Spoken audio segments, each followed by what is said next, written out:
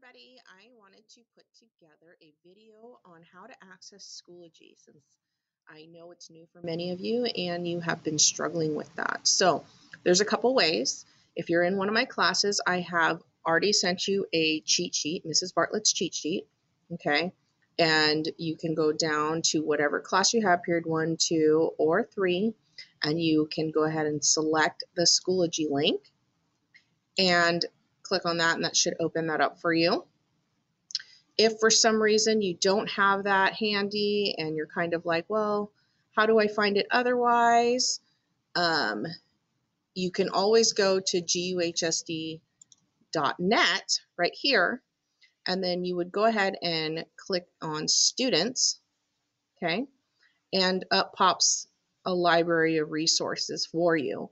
So this is good to have and bookmark for you because in case you're ever looking to log into any of your teacher's tools that they're using or programs they're using for you, this bookmarks all of them for you in one spot, okay? And then you would go ahead and select the Schoology button. And again, once you have your account, which with GUHSD you do, it automatically will log you into your Schoology account, okay? Once you're there, your dashboard will look something similar to this. These are the courses that I'm teaching, as well as the courses that I was enrolled in. So in order for you to have this, you have to have already been enrolled in a class, and it'll pop up on your dashboard, okay? So I'm going to use American Government First Period as an example of how to navigate through the program. And once you click on the class you're looking for, okay, it will populate into a stream. So this is very similar to the Google Classroom stream that you would have and that you're used to, okay? And it's in order here, in order that I put it in, but I can always change the order later. But just so you know, generally it's in the order that your teacher wants it to be in, okay?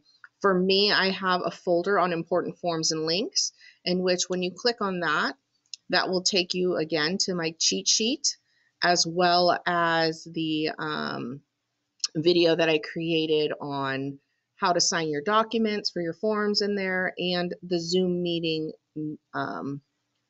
code.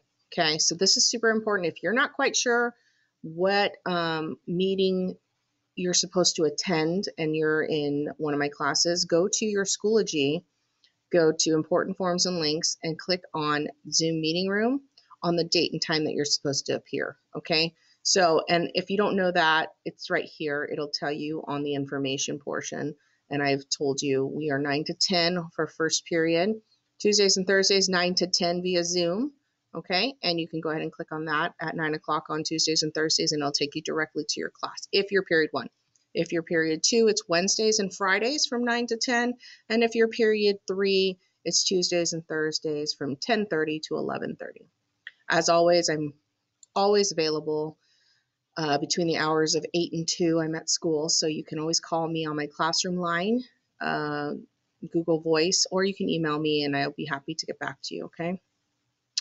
Now, to navigate through your classes here, we have weeks 1 and weeks 2 already inputted in, and these will be updated weekly as well as daily. So for week 1, I may have only put one assignment in there to begin, and then I'll go ahead and add as we go through the week.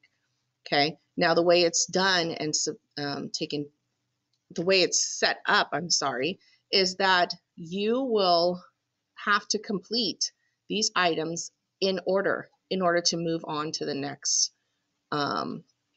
assignment or task or folder, okay? So just so you know, I have put this in with student progress that you need to complete them in order, and you need to complete them completely before or appropriately before you can move on, okay?